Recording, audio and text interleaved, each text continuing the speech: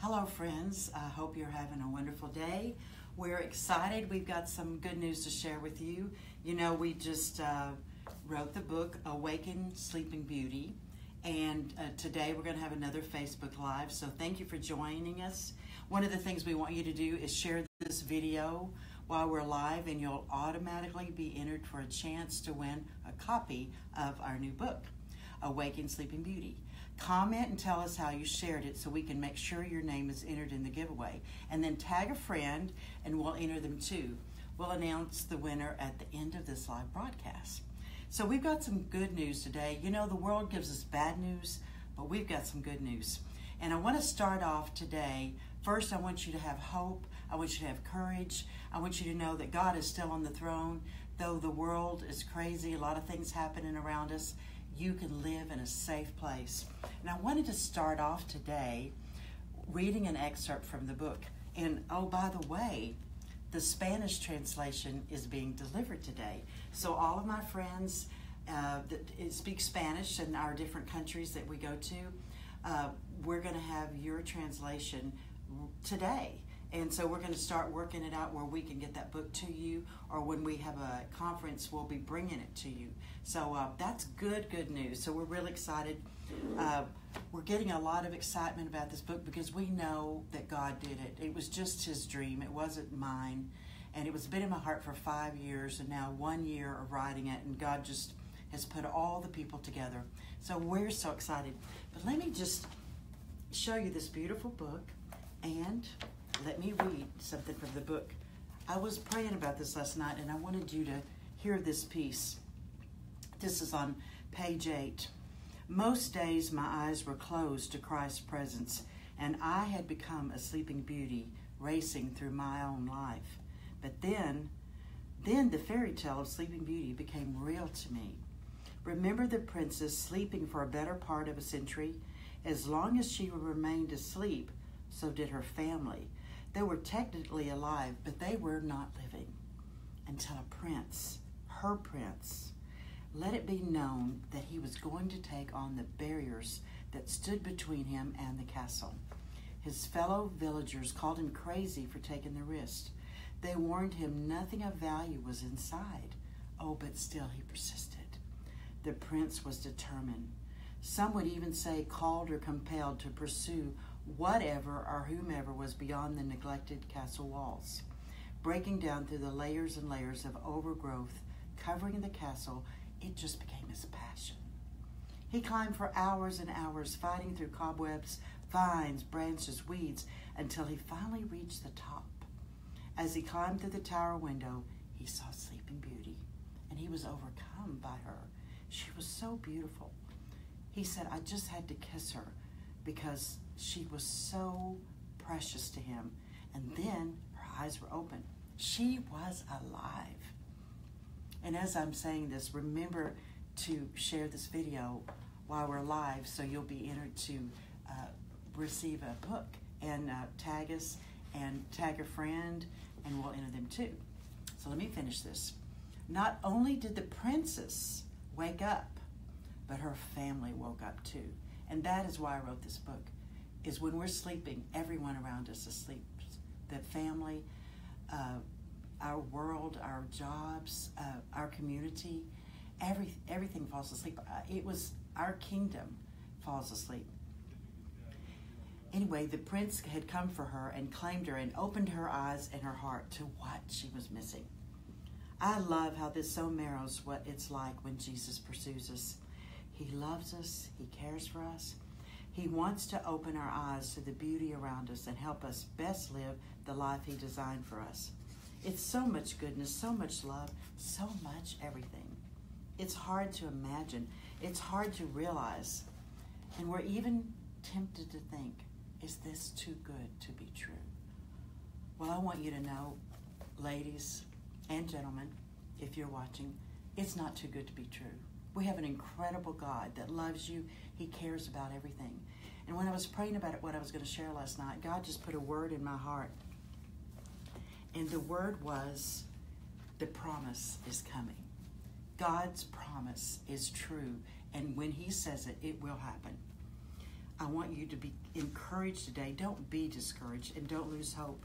God wants to wake you up to his promise and destiny. And this is what he gave me. Never give up. The Prince is coming for you. And this is incredible, and I didn't even realize that till I got my office today. If you will look over here, never, never give up.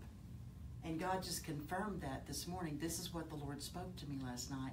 And this is my favorite saying, other than something that's written in the Bible. I keep this at my desk because I always remember, no matter how hard things are, how difficult, don't give up. So here's what I want to say. And as I get into this next part again, share this video while we're live, and you'll automatically be entered for a chance to win a copy of the new book.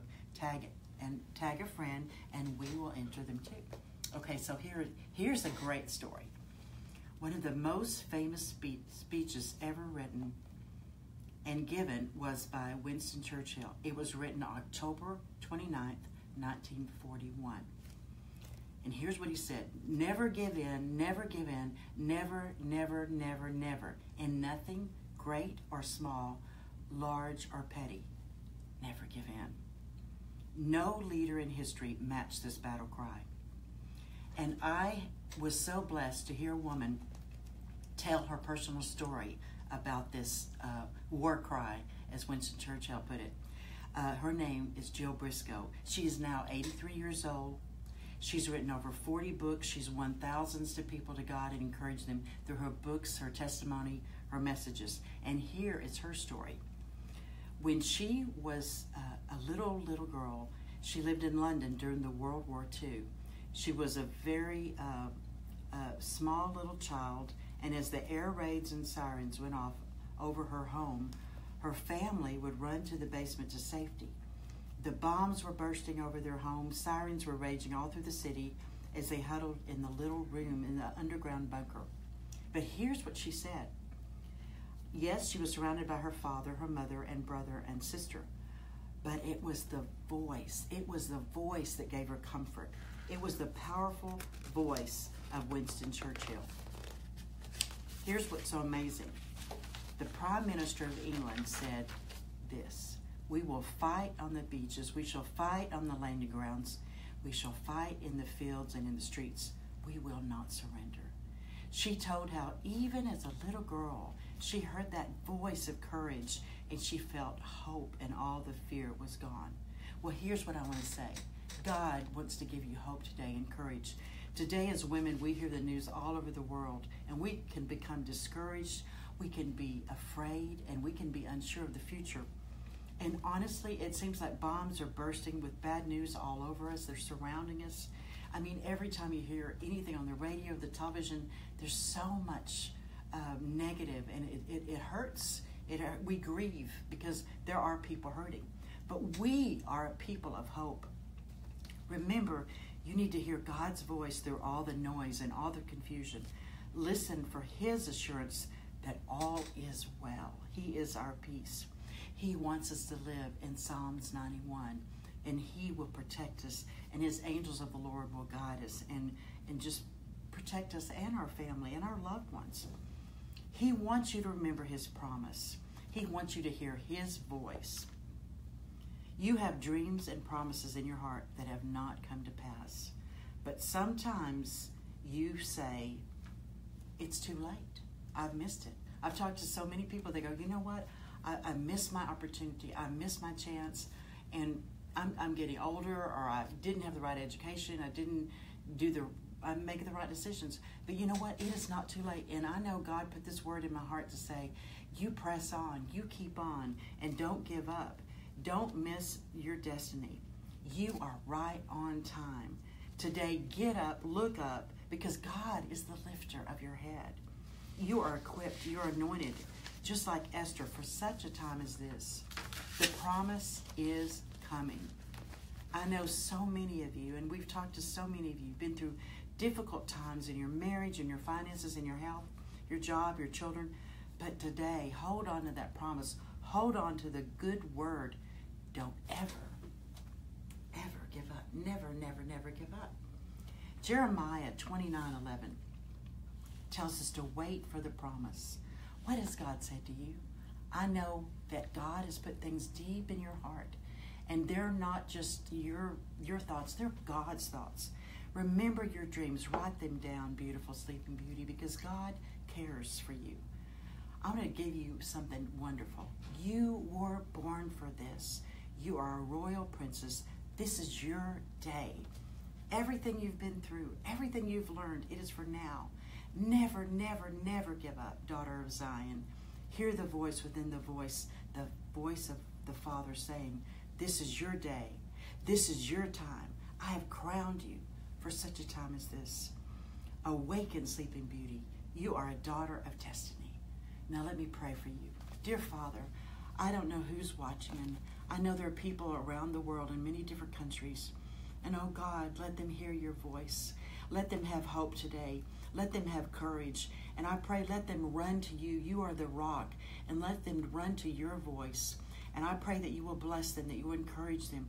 And we pray Psalms 91 over all of them, that you would protect them, and that no weapon formed against them shall prosper, and all those that rise up against them shall be shown to be wrong. I pray, God, let the people of God rise up and make a stand and be full of courage and full of faith. Let them make this world a better place. Let them give hope themselves. There are people that need them, God. And I pray today, empower people with love and grace. And we just thank you, God, for this in Jesus' name. Now, I want you to remember to share this video. And we would love for you to order this beautiful book. I know, God, I can't even tell you the response we've had. People have said that it's changed their life, that things are waking up inside of them, that it just laid in their hearts for many, many years. So you can go to judypogue.com, but we're on Instagram, we're on Twitter. I mean, we are, you know what? We've decided we're going to do this, and we are all in. We're all in. We're there because of you, because God has called us and equipped us for such a time as this. So God bless you, and we'll see you next week. We have a winner, Judy. Oh, we have a winner. You want to announce it? Yes, I do. Marsha Lee White. Marsha Lee White. All right, you're our winner. We're going to get your address. We're going to send you a book. Hallelujah.